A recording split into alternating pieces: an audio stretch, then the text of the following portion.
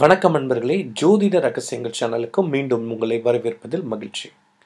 அன்பர்களே, இன்னைக்கு பதிவில் என்ன பார்க்க போறோம்னா, விரைவில் பணம் சேருவதற்கான சில எளிய வழிமுறைகளை தான் இந்த பதிவில் நம்ம பார்க்க போகிறோம்.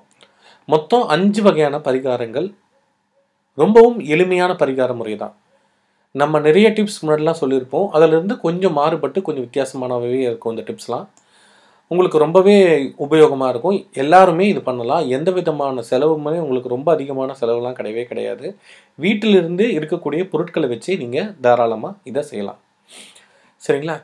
இப்போது நம்ம வாங்க இப்போ வீடியோவில் போடலாம். இப்போ இந்த குறிப்புகள் எல்லாமே வந்து பார்த்திங்கன்னா, ஃபாரின்லேயும் நம்ம நார்த் இந்தியாவில் இது அதிகமாக இதை உபயோகிச்சுட்ருக்காங்க. நம்ம சவுத் இந்தியாவில் தான் இது கொஞ்சம் கம்மி. சரிங்களா?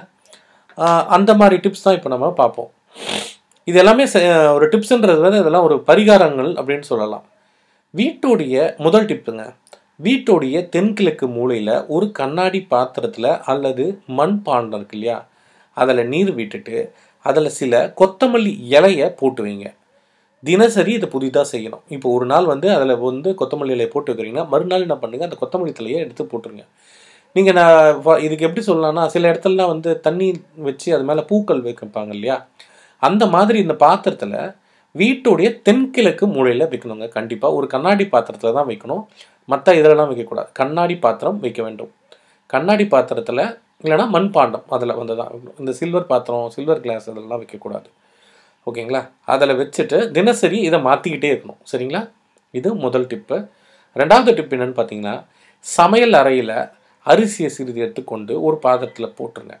அதில் ஒரு நாணயங்கள் போட்டுட்டு முதல்ல குடும்ப தலைவர் கையால் இட்டு அரிசியில் புதையுமாறு அதை செய்யுங்க. சரிங்களா?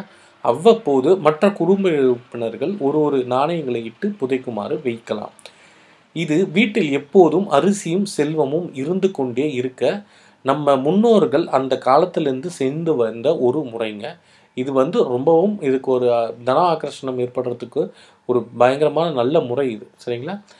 இதெல்லாம் சாதாரணமாக நம்ம முன்னோர்கள் ஃபாலோ பண்ணிட்டு வரல. இதெல்லாம் அதுக்கு பின்னாடி நல்ல ஒரு அறிவியலான உண்மையும் இருக்குது. 6 மாதத்திற்கு ஒரு முறை மாற்றி விட்டுட்டே வாங்க இந்த. சரிங்களா? நாணயங்களை எடுத்துக்கொண்டு அரிசியை காக்கைக்கு போட்டுடுங்க. அந்த நாணயத்தை நீங்கள் பத்திரமா சேர்த்து வைக்கலாம். இல்லைனா மறுபடியும் அடுத்த தடவை போகும்போது அதை நீங்கள் யூஸ் பண்ணிக்கலாம். 3வது டிப் என்னன்னு பார்க்க போகிறோம். வீட்டினுடைய பின்புறம் இருக்கு இல்லையா, வீட்டு பின்னாடி பக்கம் ஒரு கற்றாழை செடி ஒன்று வளர்த்து வர நிதி நிலைமை கட்டுக்குள் அடங்கியிருக்கும். தேவையில்லாத செலவுகள் எல்லாமே இருக்குது, வீண் விரயம் ஆகிட்டே இருக்குன்னா, நிறைய பேர் கற்றாழை முன்னாடி தானே வச்சு வளர்ப்பீங்க. இது கற்றாழை வீட்டுடைய பின்னாடி பக்கம் வச்சு வளர்த்து பாருங்கள். உங்களுக்குள்ள ஒரு நல்ல மாற்றம் கண்டிப்பாக ஏற்படும். அடுத்தது, வீட்டுடைய தென்கிழக்கு மூலையில் பார்த்தீங்கன்னா 1/2 கிலோ சோளம் எடுத்து மஞ்சள் துணியில் கட்டி தொங்க விடுங்க. 6 மாதத்திற்கு ஒரு முறை மாற்றி விடுங்க. மாற்றும் போது சோளத்தை பறவைகளுக்கு போட்டுடுங்க. சரிங்களா? இப்படி பண்ணுங்க. இதுக்கு அடுத்தது, இப்போ கடைசியாக சொல்கிற இந்த பரிகாரத்தை பௌர்ணமி அப்போ தாங்க நீங்கள் ஆரம்பிக்கணும். இது 5வது டிப்பு.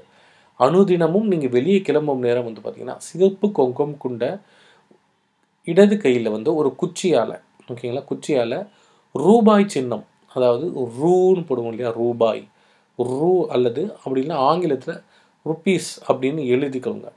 அடிக்கடி இதை பார்த்துமே வாங்க. தொடர்ந்து 15 நாட்கள், அதாவது அமாவாசை வரை செய்யுங்க. பௌர்ணமி அன்னைக்கு ஆரம்பிங்க, அமாவாசை அன்னைக்கு முடிங்க. இப்படி பார்த்துட்டே வர வர வர உங்களுடைய மைண்ட் பணம் ஈர்க்கிறதுக்கு தயார் நிலை ஆகிடும். அதுக்கப்புறம் உங்களுடைய பணம் உங்களுடைய ஆட்டோமேட்டிக்காக உங்களுக்கு ஈர்க்கும், உங்களுக்கு சேரும். சரிங்களா? இது ஒரு சீக்ரெட் டிப். இது சீக்ரெட்ஸ்ன்னு சொல்லப்படக்கூடிய மேல்நாட்டுகளில் இருக்கக்கூடிய ஃபாலோ பண்ணக்கூடிய ஒரு பரிகாரம் தான் இந்த பரிகாரம். இந்த ஆர்எஸ் இப்படி எழுதலாம். அப்படி இல்லைன்னா நீங்கள் உங்களுடைய மொபைல் கவரில், ஓகேங்களா, காசு சிம்பிளோ இல்லை பணத்துடைய சிம்பிளோ இல்லை ஆர்எஸ்ன்ற சிம்பிளோ ருப்பி சிம்பிளோ ஏதாச்சும் ஒன்று ஒட்டிக்கலாம். அப்படி கூட பண்ணலாம், கூட நீங்கள் பண்ணலாம். ஆக மொத்தத்தில் இது சிம்பிள்ஸ் உங்கள் கண்ணுக்கு தெரிஞ்சுக்கிட்டே இருக்கணும். அதுதான் இந்த நோக்கமே. இந்த மெயினாக அது உங்கள் சிம்பிள்ஸ் இருக்க மாதிரி நீங்கள் பார்த்துக்கோங்களேன். அதை தான் அந்த காலத்தில் பென் தானே இருக்கும். பென் ருப்பீஸ்லன்றதுனால இந்த ருப்பீஸில் ஆர்எஸ்ன்னு போட்டு மட்டும் கையில் எழுதிட்டு போவாங்க.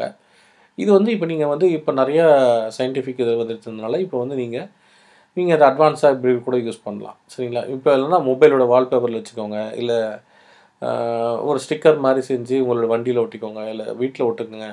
ஸோ இந்த மாதிரி எந்த வகையில் வேணால் இதை நீங்கள் தாராளமாக செய்யலாம். அப்படி செய்யும்போது உங்களுக்கு அது ஒரு நல்ல பலன் மாற்றங்கள் வெகு விரைவில் உங்களுக்கு கண்டிப்பாக கிடைக்கும். இது வந்து ரொம்பவும் ஒரு அற்புதமான பரிகாரம், மிகவும் சக்தி வாய்ந்தது. மறக்காமல் இதை ஃபாலோ பண்ணுங்கள். உங்களோட ஃபீட்பேக் அண்ட் கமெண்ட்ஸை மறக்காமல் கீழே பதிவு பண்ணுங்கள். அதுக்கு உங்களுக்கு ஏதாவது சந்தேகங்கள் இருந்தால் கூட அதில் கேட்கலாம்.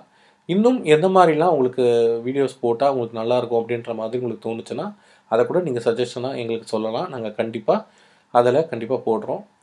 இந்த வீடியோ உங்களுக்கு பிடிச்சிருந்ததுன்னா லைக் பண்ணுங்கள். மறக்காமல் உங்கள் ஃப்ரெண்ட்ஸ் அண்ட் ரிலேட்டிவ்ஸ்க்கு ஷேர் பண்ணுங்கள். புதுசாக ஃபஸ்ட் டைம் இந்த வீடியோ பார்க்குறாங்க, சப்ஸ்கிரைப் பண்ணுங்கள். நம்மளுடைய சப்ஸ்கிரைப் பண்ணிவிட்டு நோட்டிஃபிகேஷன்ஸ் ஆன் பண்ணிங்க. நம்ம வீடியோஸ் பழைய வீடியோஸ்லாம் போய் பாருங்கள். நிறைய விஷயங்கள் இதை பற்றிலாம் நிறைய ஷேர் பண்ணியிருப்போம். நிறைய ஆன்மீகம், தாந்திரீகம் நம்ம போன்ற நிறைய விஷயங்கள் நம்ம ஷேர் பண்ணியிருப்போம். எல்லாம் எளிமையான பரிகாரங்கள்.